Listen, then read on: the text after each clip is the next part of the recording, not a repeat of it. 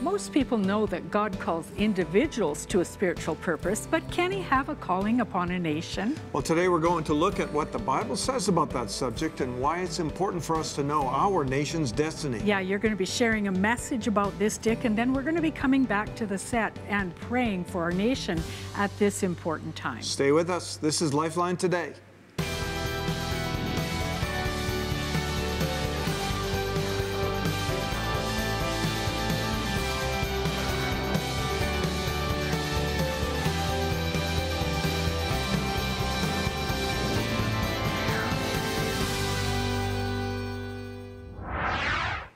Welcome to LifeLine Today, and you know what? It's good to have you with us in this very, very important season in our nation. But also we want to encourage you, if you want to phone the prayer center gets very busy. And if you want to call now, because you know what? You'll be able to get an operator most of the time. And some of the times, of course, we have voicemail. But thank you for tuning into the broadcast today. And as I said, we're in a very, very important time in our nation. And I want to share some things about a nation's destiny. You know, there's a whole segment of people within the body of Christ that actually don't believe this. They don't believe that a nation has a calling or a nation has a purpose or a destiny. And of course, the emphasis there is that each of us individually have a responsibility to respond to the Lord, to receive Him as Christ, as our Savior. And of course, that's very true. There's no question about that. However, today I want to just talk about why it is clear in Scripture that nations can have a calling. Nations can have a purpose. And so I want to begin today with Matthew 25:31. This is one of the more commonly quoted scriptures. Matthew 25:31 and 32 and 33. When the Son of Man comes in His glory and all the holy angels with Him, then He will sit on the throne of His glory. All the nations will be gathered before Him, and He will separate one from the other, as a shepherd divides his sheep from the goats. And He will set the sheep on His right hand, but the goats on His left. Interesting. Look what it says. It says that He will have the nations gathered before Him, and then He will separate them as sheep and goats. Of course, there's some metaphorical language here. The sheep and the goats refer to those who are righteous, and the goats are those who are unrighteous. That is the imagery that not only is in the Scripture, but you see that. Well, you know that in satanic rituals, they use the goat symbol as their symbol. So there is a reference to that, of course, in the Scripture here. But what we also see is that the Lord is judging nations in this passage in Matthew 25. And it's interesting because Isaiah 9 describes the Messiah as the one who has the government upon His shoulder. So this is the Messiah, Jesus. He has the government on His shoulder. So it's only fitting that He will not only judge individuals, but He will judge nations and governments, because the government will be upon His shoulder. And you know, this scripture here in Matthew 25, actually, if you follow it in terms of its chronology, following this, Christ will have a government on earth for 1,000 years. We call that the millennial reign. Now, some churches don't, there's a pre, post, and millennial view of eschatology, but most churches adhere to, or most people believe that there is a 1,000-year reign of Christ yet to come upon the earth. So here's something else interesting. Paul the Apostle more or less said something similar. In Acts 17, verse 26, he said, and this is interesting, by the way, let me just say that he's speaking to a secular nation. This is in Athens at the Acropolis. And here he is, he's speaking to them after he's seen all of their idols and their temples and their rituals. And so he's addressing them from Mars Hill. By the way, I had the opportunity to stand on Mars Hill myself, and I pretended to do the sermon that Paul preached. Just had to do it. I was just so thrilled to be in that exact location. And He has made from one blood every nation of men to dwell on all the face of the earth, and has determined their pre-appointed times and boundaries of their dwellings, so that they should seek the Lord in the hope that they might grope for Him and find Him, though He's not far from each one of us. Wow, this is even clearer. It says that God intentionally pre-appoints the boundaries of the nations and has predetermined their times. So there is a sovereign timeline in the history of man. You know, some people like to say it this way: it's not history, it's his story. And there you see it in this statement by Paul, that he has pre-appointed nations, and then he even says the purpose, that they may seek after him. So God has put this into every nation. And that's why he can judge every nation at the end of the age, that he can judge the nations and decide sheep or goats based on their response to the call of God upon them. And now remember, Paul is talking to a secular Gentile nation here. So this is not just, something for the Jewish nation, for example. So in Psalm 2, we read another interesting the entire chapter, very interesting, where it talks about all the nations of the earth and their relationship to Messiah. And it's actually quite a profound psalm when you think about it, that David wrote this so many years before Christ and addressed the nations of the earth. And it says there, it talks about how the nations of the earth choose to rebel against the government of Messiah, and yet this is the advice that this psalm gives. This is Psalm 2, verse 10.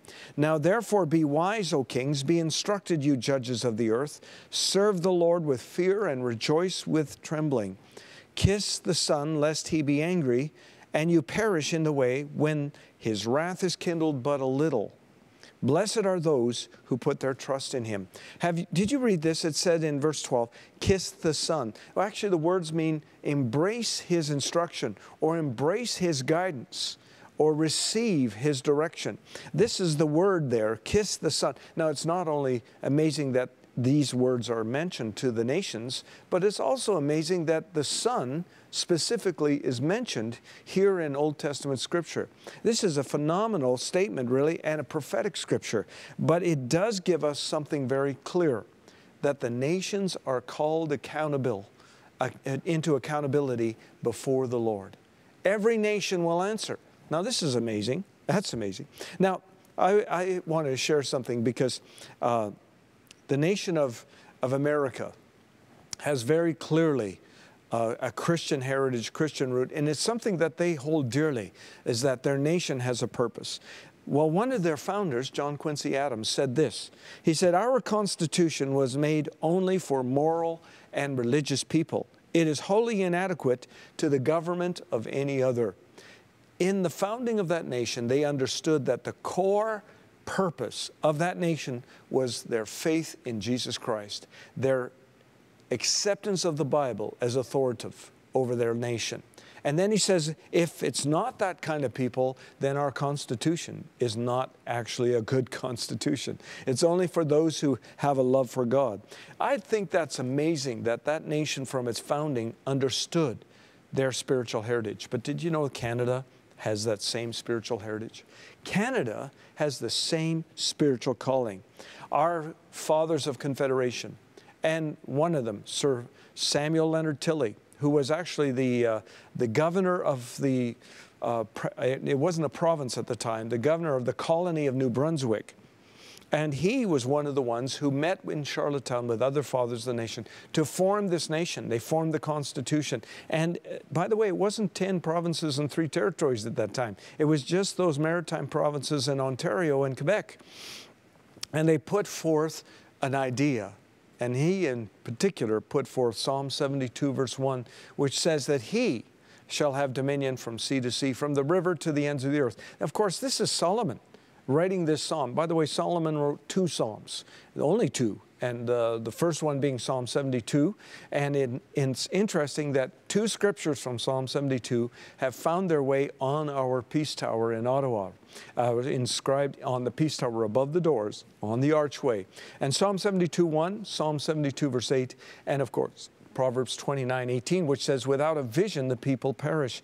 And so, you know, this is really an amazing statement here, that Samuel Leonard Tilley proposed to his fellow Constitution founders and said, we need to come up with a name for this nation. And he proposed a dominion of Canada based on this verse.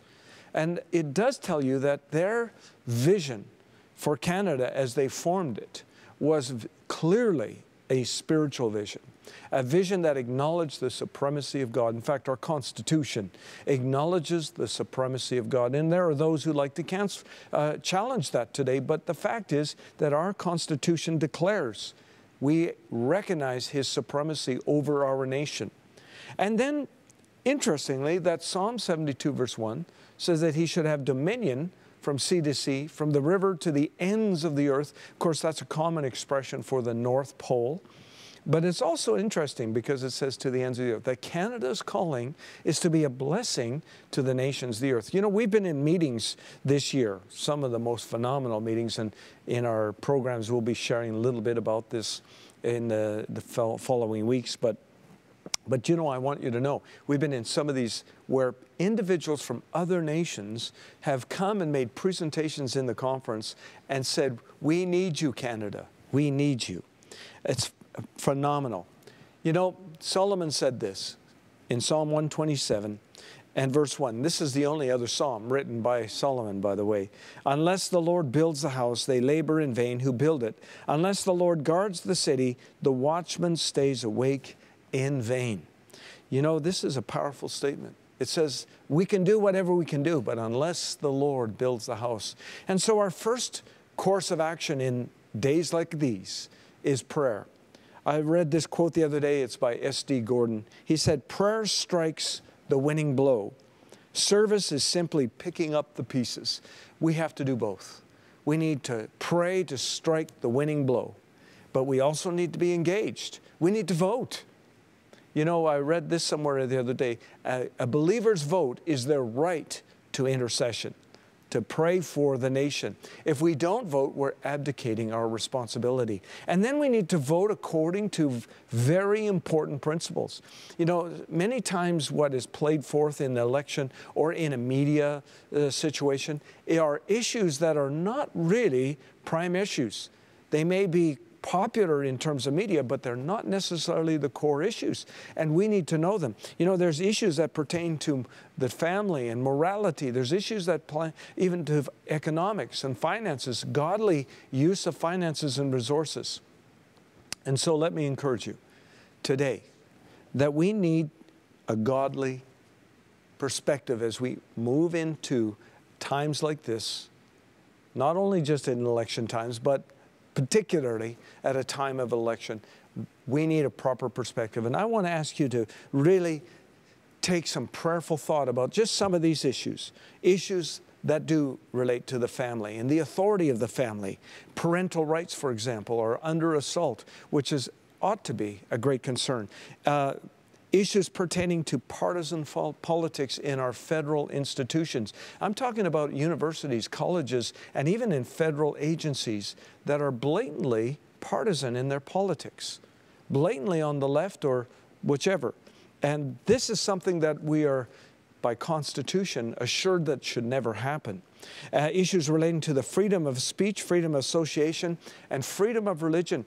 Do you know that there are now voices that are trying to say that parts of the Bible are unlawful or hate speech, where this has been stuff that has been protected? The freedom of speech applies to everybody. It's a two-edged sword, you know. It applies to those who are for and against. And that's something we need to keep in mind. Issues affecting Canada's sovereignty and security and rule of law. You know, when we see individuals being able to rush the border and then are welcomed and paid without going through due process, it's really an affront to those who do go through the due process, but it also is a circumvention of our law. And this is something we need to respect, the rule of law in our nation. Issues regarding the prosperity of every region of our nation. And unfortunately, there have been times in our history where our government has paid attention to certain regions in preference to others. And we need a government that will say, no, all regions are important and we treat them equally. You know, essentially the whole principle of equal rights is simple. It's equal rights, not elevated rights. And we're living in a culture where we think to make amends, we need to elevate the rights of various groups. They should get special privileges or special treatment in some way. Is it good to make amends with individuals? Absolutely. Or groups? Yes. But we still need to hold on to equal rights. Everyone has the same status in the eyes of our laws and in the eyes of our nation. And so today I want to encourage you to take very seriously what we do as in terms of our votes, the party that we support, the principles that we're supporting, and don't necessarily take what the media say. It's good to do a little research. And then something else I want to ask you, be involved. Take the time to really get involved. Support candidates in your area. Find out their position on certain issues. Find out where they stand, if it means just even having a personal conversation. And learn more about them so that you can vote responsibly, but also with some knowledge and understanding. And here's the other thing. Peter, or the great apostle, said this, pray for the king. He was saying for government, for all those in leadership and government. He said that we might live righteous and godly lives. You see, regardless of who comes into government, we're called to pray for them. We're called to pray for righteous government. And so I encourage you to pray for our government. We here in our ministry pray regularly. Actually, we pray a lot for our government, for our nation, for our destiny, and I want to encourage you to do the same today. So God bless you as you do that. I encourage you to do that prayerfully and carefully in this hour. Canada needs a fresh move of God, and you can help by partnering financially with LifeLine today with Dick and Joan and the breakthrough anointing that's on this ministry. All monthly donors join our unique group of faithful partners, and in appreciation, Dick and Joan will send you a special DVD. In it, Dick and Joan share their hearts and vision for Canada and take time to pray powerfully over you. In addition, we will send you this year's special partner fridge magnet, a reminder that you stand together with Dick and Joan for Canada. Partner at $50 a month and also receive this leather-bound journal entitled Sacred Time, Sacred Place. This journal will bring greater intimacy to your daily time with the Lord. Faith-filled partners giving $100 a month will also receive this elegant journal Bible, personally signed with a note of encouragement from Joan. Your tax-deductible donation will empower this ministry to release the prophetic voice of God across our nation. Call today and say yes to becoming a partner with Dick and Joan. Phone 403-942-0123 or email info@dickandjoan.com today. So many viewers are saying they're encouraged by the program Lifeline today. One caller said she'd totally lost her passion for Canada and was expecting only judgment. And she wanted us to pray that her love for the nation will be restored. So we want to challenge you today. Do you believe that Canada will be saved? You know, it says in Joshua 4:24 that God did miracles for Israel so that all nations of the earth would know the Lord's hand is powerful. All nations. God is about to do miracles in our nation, in Canada. God is about to do miracles for you, for your loved ones. What miracle do you need today? Will you give us a call here in the prayer center? We've got many powerful intercessors standing by. We're waiting to pray for you. Give us a call right now. Well, let me just remind you that Jill is correct. We can pray for a nation, but we're also here to pray for you. Your need is important as well. There's not one or the other. We certainly do. But today we're really focusing on our nation, Joan. We are in an election. We really are at a critical turning point in our nation. I believe the outcome of our election is critical to our future.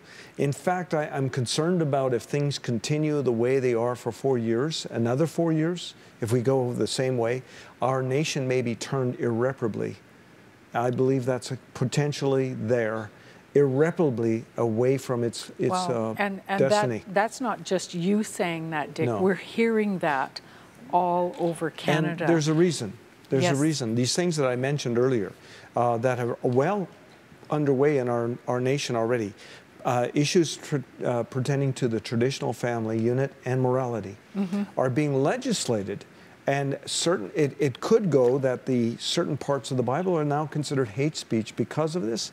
And again, this goes against freedom of speech and freedom of religion, that for hundreds of years we've had the right to have the freedom of religion, our religious conviction, but increasing influence of partisan politics, you know, even paying media to just before an election is a violation of previous understanding in our government and in our nation, that is partisan, and the media are supposed to be nonpartisan. That's right. So that every political party has a freedom of a voice and are on a level platform.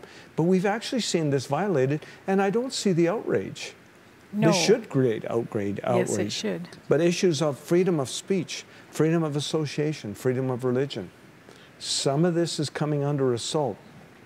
And then there's, well, I know we could always come up with lots of individual examples where people's freedom of speech was violated, but still, it's something that we need to really hold on to, because the freedom of speech principle means that you have the freedom to have people to say things that you don't like or you disagree with, but they have the right to say it. From varying perspectives, right? Yeah. Yeah. Of course, our sovereignty as a nation can't be, you know. Anyway, these are just some of the issues. I mean, our economic policies are a great issue that's come up in our election. But you know, remember we had Charlie Robinson here, and he's a great prophet. Yeah. And he told his story in much more length, and he talked about in a vision that he had, and I believe it was a couple decades ago, that he had this vision of the throne room of God and all the nations coming in, one nation after another. And as the nations came in, there was all this trumpeting and announcing and rejoicing and cheering. But then he saw this moment where someone, probably an angel, shouted with a trumpet, "The nation of Canada." Wow. And he said he saw the whole throne room of God go into an uproar. Yeah. You know, like a sports event, In right? a good way. In a good way, yeah, of course. I mean, there was cheers and rejoicing and joy as Canada, the delegation of Canada, it was almost like an Olympic event, yes, right. comes into the throne room of God. And it says that there was such huge celebration because of what God had done in Canada. And he said he heard a percentage of people who had come to the Lord in their nation. And he said, the Lord spoke to him not to share the percentage that he heard in his spirit. He never has. I think that's wise, actually, because, you know, you don't want to distract the whole issue, is that God has a purpose for Canada. That's right. And you know, Dick, when you were sharing before, you talked about sheep nations and goat nations. Yeah. And I believe that one of the reasons why there was such a glorious uproar in Canada, or in the throne room, about God, Canada in this vision, is that Canada was coming into the throne room as a sheep nation. And you know, that's my prayer. Many times when I pray, I say, God, don't let Canada be a goat nation. Yeah. Let Canada be a sheep nation. Let her fulfill her destiny.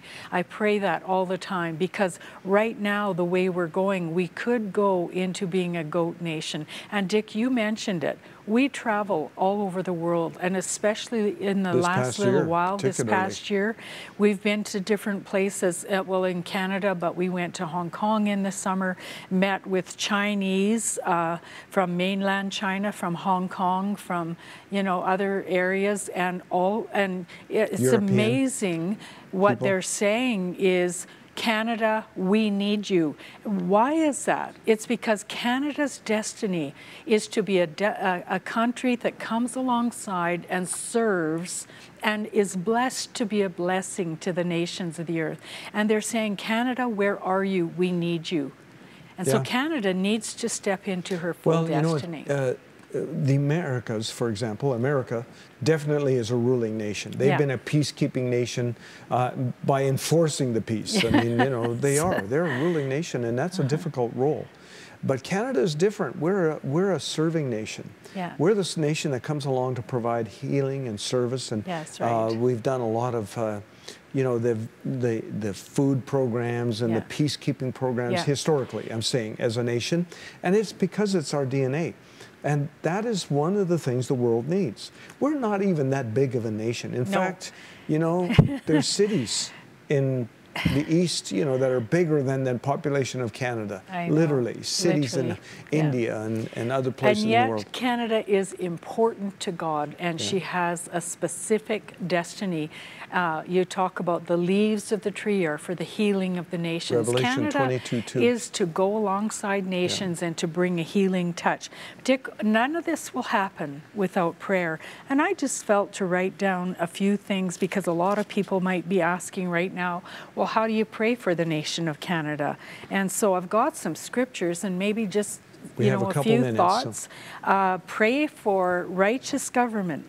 Proverbs 14 and verse 34 says, righteousness exalts a nation, but sin is a reproach to the people.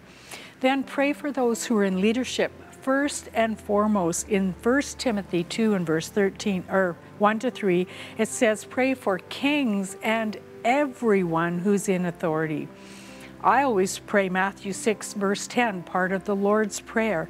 Pray for God's kingdom to come and His will be done on earth as it is in heaven.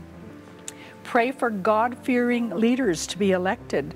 Ask God to put them into the places that they need to be. Ask for mercy for our nation. And this is one that I think is really important. Pray for a fresh move of God in our nation, which, when it comes, it removes strongholds of thinking which are contrary to God's purposes. And I think that's really important, Dick. 2 Corinthians 10, verses 3 to 5 says, the weapons of our warfare are not carnal, but they're mighty through God to the pulling down of strongholds. When God moves and His Spirit invades the nation, it pulls down strongholds or systems of thinking and belief. And that's what needs to happen. Yeah. So people are softened to the gospel and they begin to think differently. That's what we need to pray for Canada. I want to emphasize that a government doesn't bring us to our spiritual destiny. No. Prayer and obedience by the body of Christ does. But then the government needs to align to that spiritual destiny, and that's the issue at hand. That's and right. certainly that's an issue at hand for this election. Again, we want to ask you to vote intelligently, vote according to those principles that I just shared about those things that are under real well, there's a lot of debate going on about them, and there's a lot of concern about losing some of the historic rights and freedoms of this nation. Find out what your candidates believe. Absolutely. And of course, the value of life, like the unborn, these are all important issues. Oh, extremely important issues. And so I want to encourage you to do that. And be in prayer. Oh my goodness, be in prayer. But don't abdicate. You know that many Christians don't vote, which is absolutely a shock to me. So I want to encourage you to do that today, all right? God bless you. Remember this, God is good. All the time. And all the time. God is good. See you next time. Bye-bye. Bye-bye.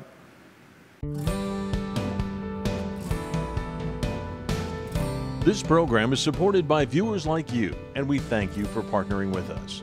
We want to hear from you. Send us your prayer requests, praise reports, and comments about the program. To watch past episodes, learn about the ministry, or contact us, visit our website at dickandjoan.com. You can also find us on Facebook and follow us on Twitter. To find out how you can have Dick and Joan at your church, event, or conference, call LifeLine today at 587-425-5730 or email info@dickandjoan.com.